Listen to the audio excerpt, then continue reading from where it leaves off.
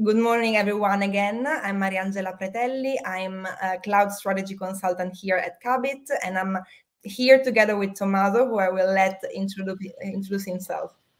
Hi everybody, I'm Tommaso Bacconi. I work as a full stack developer, and today I'm here to show you a live ransomware attack and more important, how can you recover your files using the versioning feature of S3.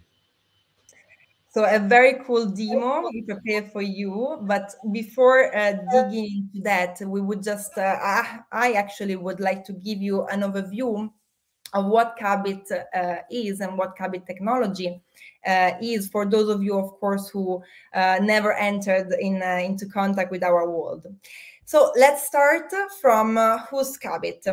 Cubbit is an Italian company. We are based and we were founded in Bologna in 2016. And from that year, many investment companies decided to join us and to invest, of course, in our growth. Here you can see some of them, such as Azimut or the European Commission. So what I would like to give you in this very couple of minutes of overview I prepare for you is the idea of where Cubbit technology is standard compared to the competition, of course, and where we are particular, of course, where we are different from them. But let's start, of course, from the basis. So as you might know already, Cubbit offers an object storage S3 compatible solution. And the main use case, even if of course is not limited to, but the majority of our clients are using Cubbit as a second or third backup layer in an anti-ransomware and disaster recovery way, let's say. So the majority of them basically already have some redundancy on-premise that they back up with either Veeam or QNAP or Synology or Commvault or really any other S3 compatible clients you might find on the market. And as you know, of course, the ecosystem at this point is really huge. And they natively connect them with Cubbit. And again, with Cubbit being at least in functions a very standard solution, you will be able to do what you can do, of course, with also other object storage solutions. So you will be able to unlock features such as versioning or object locking to make your data immutable and so defend them from ransomware, of course. You will be able to create links with expiration dates or set up ACL or YAM policies and so on and so forth. So again, from this point of view, a very standard solution. So where are we different from the market? As you probably already read somewhere or discovered, the difference relies on our network, basically, on our infrastructure. Indeed, Cubbit doesn't have a centralized infrastructure. We don't own a centralized data center. What we did instead was to create a geo-distributed network that is connected through peer-to-peer connections. We're going to see this better how it works together with Tommaso later, but just to give you a very brief idea, whenever you're going to connect your Veeam, your Commvault, or all the others, as we said before, to Cubbit, your data will get, first of all, encrypted, of course. Then they will get split into several chunks. We will make them redundant, and then we are going to distribute them towards your national boundaries. Again, might then be in Italy, which is, of course, the market where we started from, as we were saying before, or the other three we just opened up, France, UK, and Germany, as we were saying. So the cool thing is that if from the one hand you are able basically to use the same identical service that you use with other cloud providers, from the other hand, you also have a completely different set of competitive advantages. We're going to see them together very briefly now, but as I'm going to, of course, remind you later as well, we're going to share with you a QR code later, so that you will be able to book also an appointment, a one-to-one with us of the sales and business development team, to deep dive into these competitive advantages and, of course, also your specific needs as companies.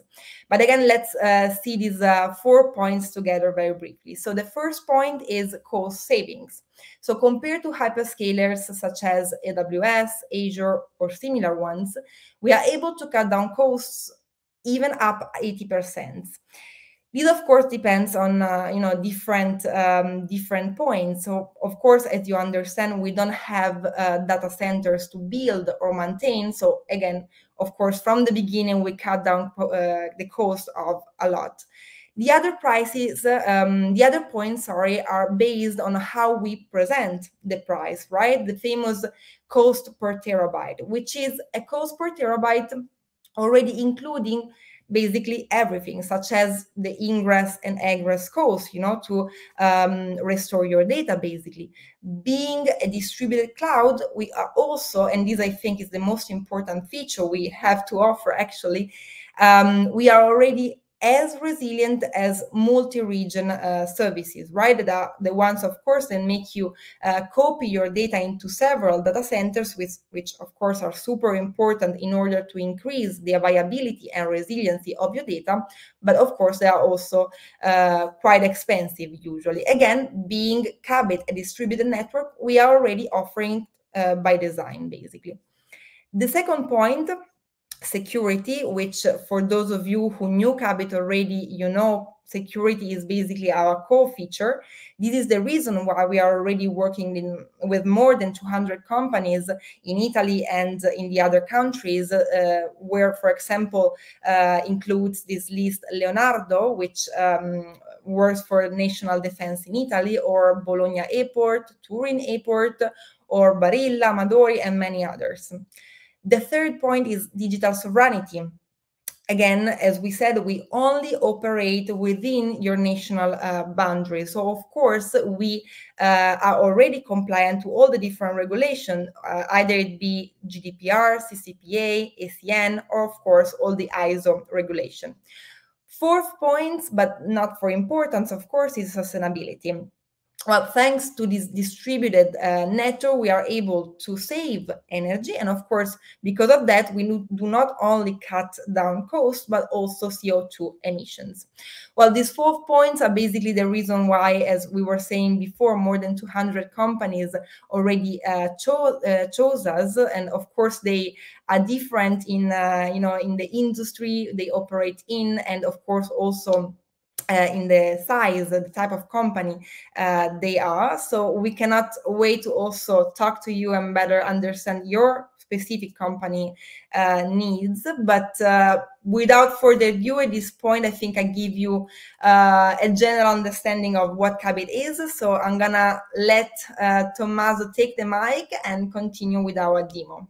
Thank you, everybody. Thank you, Mariangela. It was really interesting. So now we can proceed and see. Before going into the demo, actually, I'm going to present you some basic stuff about the Cubbit architecture. And how Mariangela was saying, we don't have a data center. Our files are stored in this peer-to-peer network that we call a swarm. And this swarm, these peers talk to each other through a peer-to-peer protocol that it's integrated with the S3 through our S3 gateway. So anytime a client make a S3 request, we convert through the gateway that request into a protocol that our peer can understand. On top of that, we have our coordinator. The coordinator is actually a complex entity made of a lot of microservices, and it's needed to monitor the status of the cells. Okay, now that I gave you this overview, we can go into the demo. And what's the context of the demo? That's the context. Let's assume we have an attacker, this evil guy, and it wants to encrypt all of your files in order to ask for a ransom. The evil guy will create two keys, a public key and a private key. The public key is the one used actually to encrypt the files, and the private key is the key needed to decrypt them. So the victim will theoretically pay the ransom in order to obtain that private key. Okay, today we are going to show how the victim can recover the file without having that private key, so without having to pay the ransom. I will show you my screen, and in order to do that, and we can proceed then with the demo. I will use this tool. This is a software written by Marco Moschettini, CTO of Cubbit, and it's just for demonstration and study purposes, and he does some basic operation like encrypting, creating keys, and stuff. We are going also to show a clone and another tool that is the AWS CLI.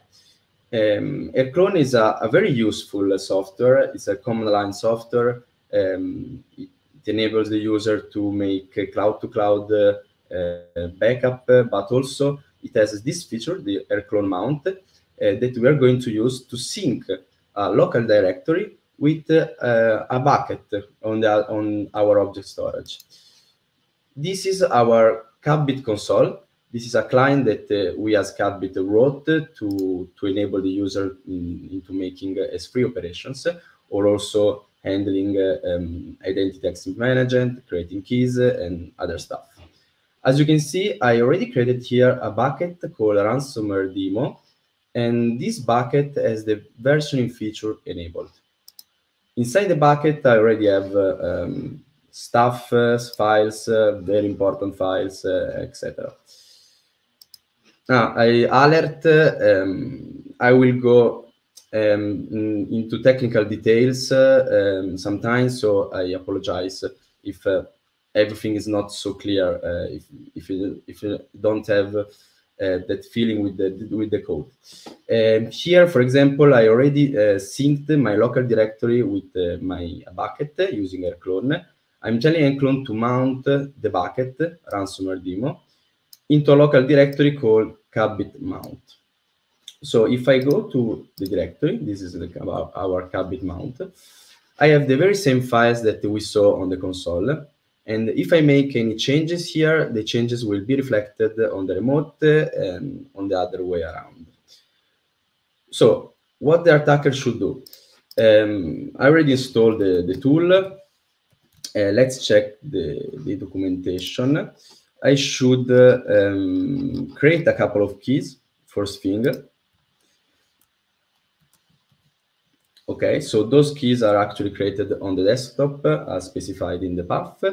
And now I will use the public key to encrypt the directory. So the command here is ransomware encrypt, and I need to specify a path of the directory I want to encrypt. The directory is Cubbit mount, and of course I need to specify where the public key is, and the public key is on the desktop and it's called pub.pen. I can optionally add a ransom message. That is something that usually the attackers do. I, of course, should provide a path to that message that I also have on the desktop. It's called important. And if I run this command, as you can see, the ransomware will start and will start encrypting every file one at a time. And it can also take a while since encrypting operation can be kind of heavy. And if I check the folder, yeah, I have these .enc files, and it's not possible to open them with any program. Yep, those are encrypted forever. And now I would need my private key to decrypt them. And also, since this folder is synced with the remote, if I refresh the console, I see that our files are encrypted, .enc. I just have this not encrypted file that is this, the ransom message, and usually the ransom message pass the public key since it is useless to decrypt the files, and usually it provides an address or something to send the money to. So are these files lost? No, of course they aren't, because we enable the versioning. What's the versioning feature then? The versioning feature basically creates a new version, a new copy of the file every time that file changes. So it preserves a stack, an history of the files. If we enable this button, show versions, we see that for every file we have a .enc version. This version with this symbol, this hashtag, and this means that the file got deleted. This is a delete marker version. And then we have the original file. So if we target the original file, we can retrieve it, download it, and everything. So what should we do to recover and make it this visible without toggling all the versions? We have two options. We can either make this main version. So now we have the original file, the deleted file, and the original file. Or the other options is, let's take another deleted file. We can delete the delete marker. The console will ask us to prompt permanently delete in order to make sure we are sure we want to delete the version. And now now that we deleted the delete marker, that file is visible. We can use it, we can download it and stuff. So we can do this operation for every file on the console, but this is pretty annoying. So I will present you another tool to do that, and that's the AWS CLI. AWS CLI is another command line tool provided by AWS. It's free, it's open source, and it's really useful to do this kind of stuff on the command line. I will start from the beginning and configure a new profile, since for any tool we need to provide some keys to access our bucket, of course. I already configured the clone one, but for this tool I will just start from scratch. AWS, we want to configure a new profile, so we can prompt configure and call this profile ransomware.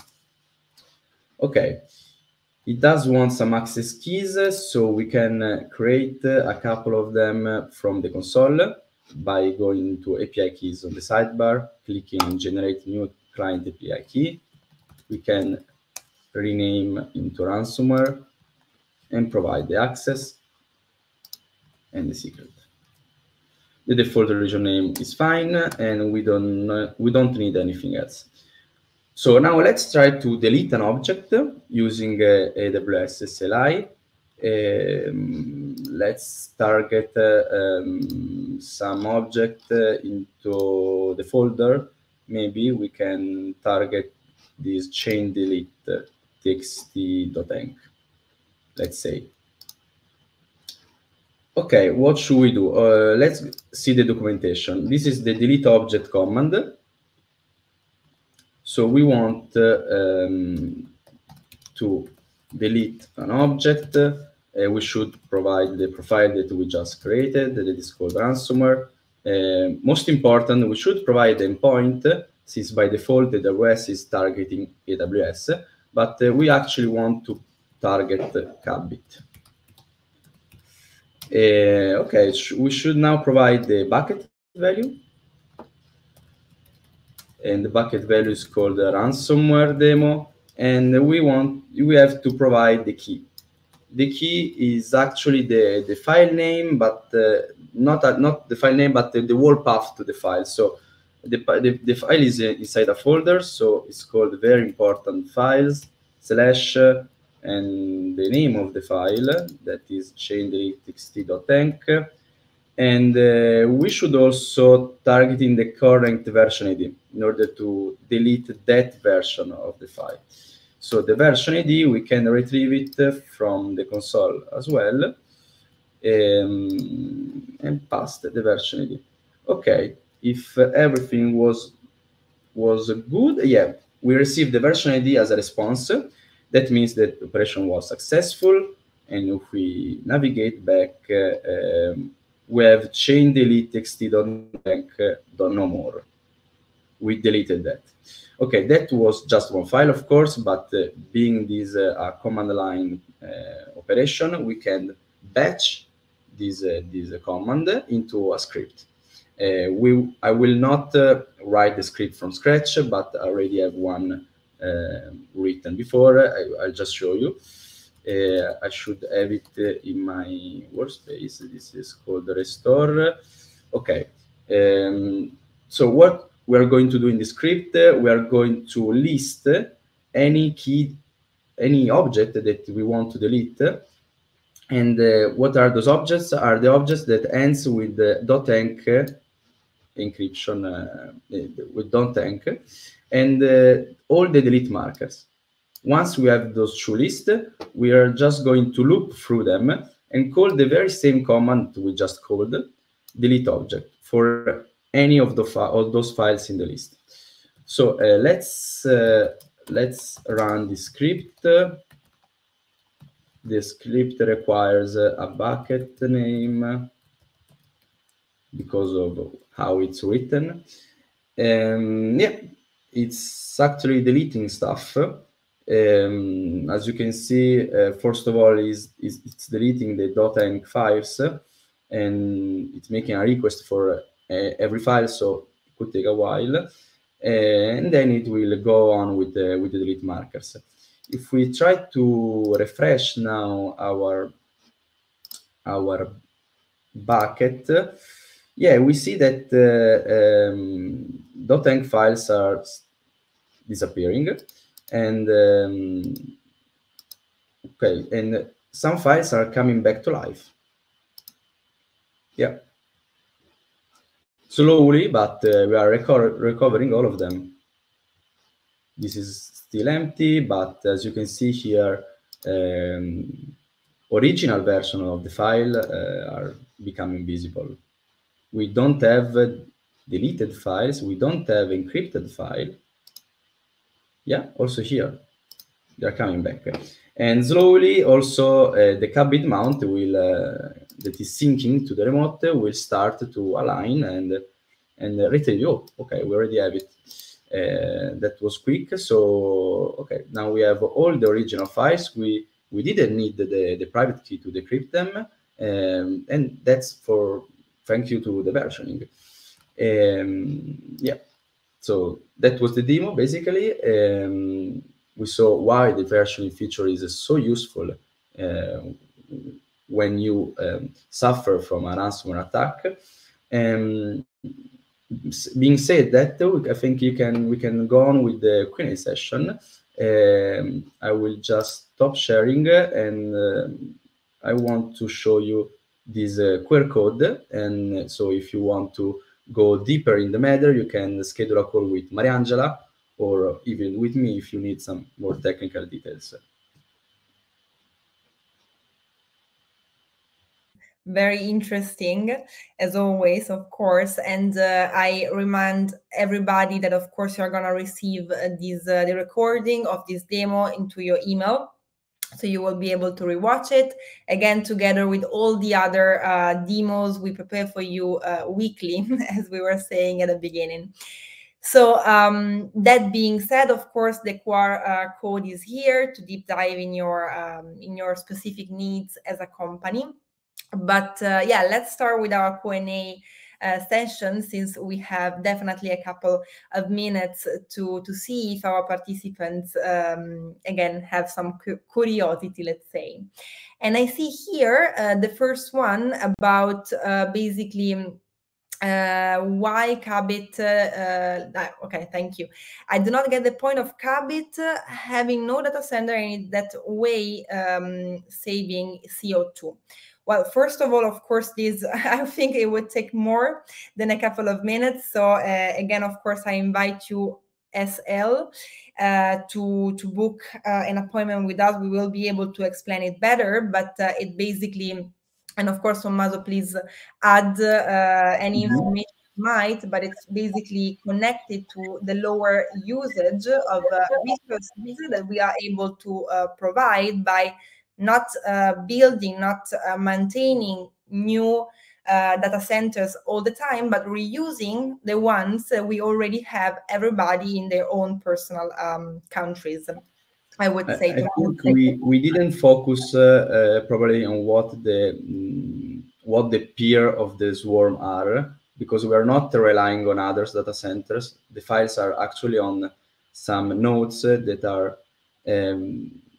let's say, small hardwares spread all over the country. So we're not using the data center for storing the files. That's the main difference into saving the CO2. Exactly. But again, I invite you, please, let's deep dive together into this topic. And of course, you can already find more information about it on our website. Let's see if there are some more questions. I will also add that we have a lot of docs that explain how Cubbit works, but also how can you use it with so many agents that have this compatibility with S3. Yeah, you can find the link to the docs in the comment.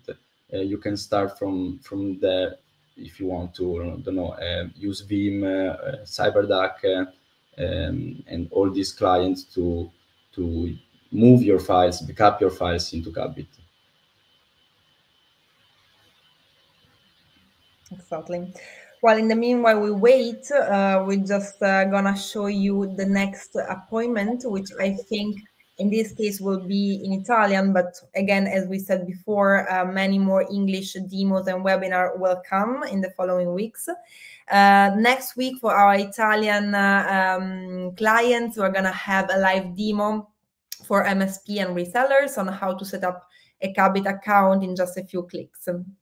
So yeah, that being said, I think, I don't know, Tommaso, if you have anything else to say. Maybe we can again remind you that if you have any feedback or suggestions for how improving this content when we prepare so passionately every week, please share with us. We are just more than happy to improve day by day, even thank to you, of course.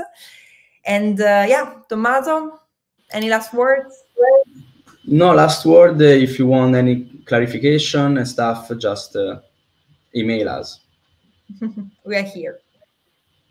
Yeah. Good. Thank you, everybody, for joining us. And we'll see you next time in the next demo. See you. Have a good day to everybody.